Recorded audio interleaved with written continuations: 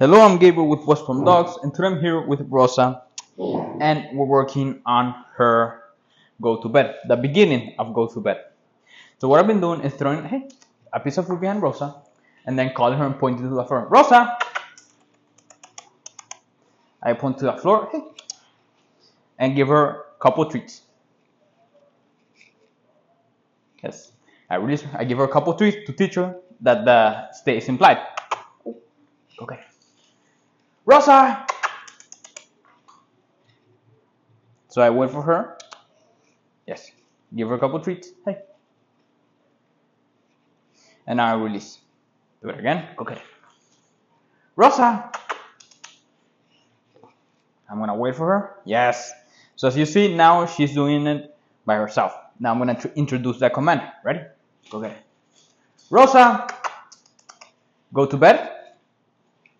Yes, and look at that. She got it.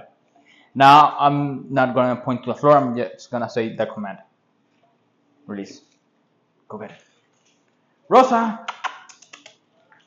Rosa, go to bed. I'm gonna give her more space. As you can see, she can get stuck when I'm not pointing to the floor. What are you supposed to do? Yes.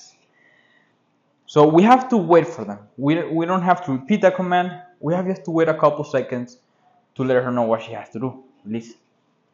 Ready? Go ahead. Rosa! Go to bed. And look at that. She got it now. Do a couple more. Release. Go get it. Rosa! Rosa, go to bed. Yes. And remember, now between treats, I'm going to wait a couple seconds just to teach her that she cannot move. Yes. Very good, Rosa. And I release her. What's going on, huh? I'm going to do one more. Rosa! Rosa, go to bed. That was the best one.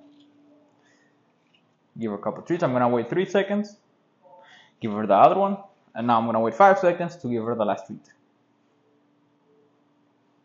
And now give her a treat. And release her. Yes. Good girl. Oh. You okay? You okay? You want to play, huh? You want to play? Oh, 2 hands. What are you going to do? Good girl, Rosa.